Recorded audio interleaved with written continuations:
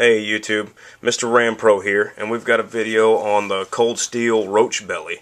And I've been using a knife just like this one. This is a new one, but I've been using one just like it as a kitchen utility knife, and it's worked out pretty well.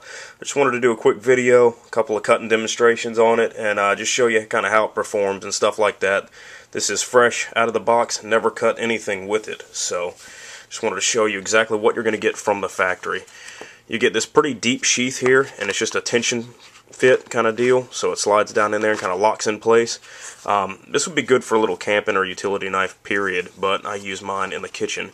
I don't obviously wear the holster on my hip here, but let's go ahead and pull the knife out. You can see that what is nice about this is they put a protector here to protect your rivets and your thread from the blade itself from sliding on the threads, on the threads and cutting them over time and destroying your sheath. So that's pretty convenient. It does have the rivets plus the threaded seamed insert there, so it's just a pretty sturdy case overall. It does have some kind of form to it on the back side to keep it from getting completely smashed, so that's pretty nice. And you do have a small little belt loop that is in fact double stitched, so a little bit more sturdy than what you might get out of a cheaper sheath for a comparable knife. This knife here ran me right about, I think, $12 or $13, and you can see the Roach Belly emblem right there, and that's a musket with a little black powder filler deal, and on the other side it says Cold Steel and Taiwan. So it is made overseas, probably why they're getting it to us so cheap as far as a price point on it. It is just a molded handle. I'm not 100% if it has a full tang or not. I would imagine that it would probably stop somewhere right around here and just be molded into the plastic, maybe a couple of holes drilled in the metal itself of the blade, and then just injection molded around there. You do have a little bit of a texture on the handle, pretty much comparable to what you would have on a regular kitchen knife. Not over grippy, but not extremely smooth either. So I do want to say that if you're using it, for cutting a lot of meat or sausage, something kind of greasy, that your likelihood of this slipping out of your hand is pretty good, I would guess, if you're not careful. You do have kind of a big area down here to fit into your palm, so that is kind of nice. You can see how the handle bows out down here towards the end, and it just fits in your hand pretty good. You have some of that jimping up here at the top, so that works out pretty nice.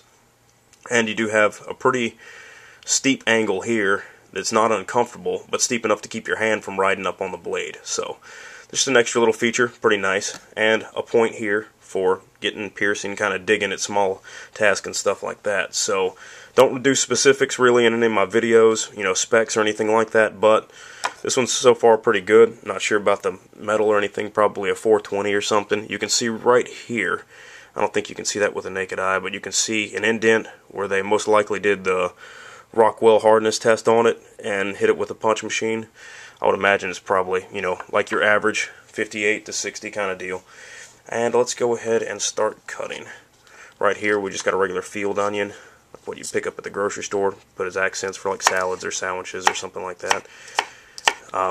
Not a super good chef or anything, but I'll do what I can. So my dicing skills are not exactly great, but you can see that it's cutting through pretty effortlessly, and that is kind of nice, especially in the kitchen. I mean, you're doing a bunch of cooking, you're cooking for a big family or something like that. You don't want to be hassling through all this kind of stuff, so that's cool. And it's small enough, you can throw it right in the dishwasher, you can do whatever you want with it. And we have a cucumber here, already cut in half for ease of camera use. So we'll go ahead and push through here. It doesn't have a completely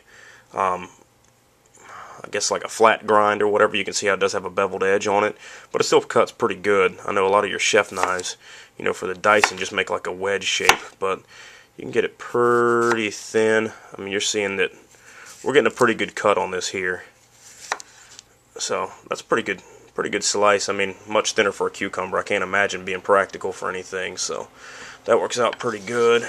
And I'm not going to be doing any heavy cutting. This is just vegetables. This will be a kitchen knife also. And let's see here.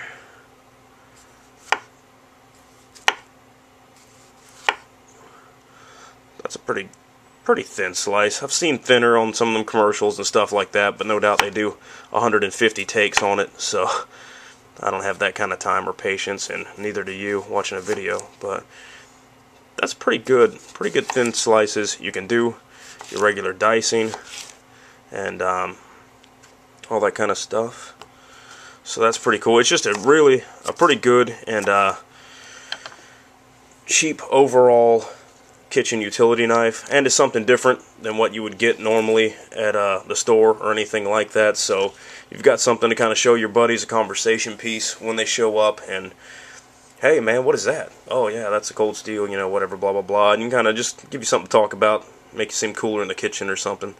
And that's really about it, guys. I appreciate you watching, and I'm gonna go make lunch. Thanks.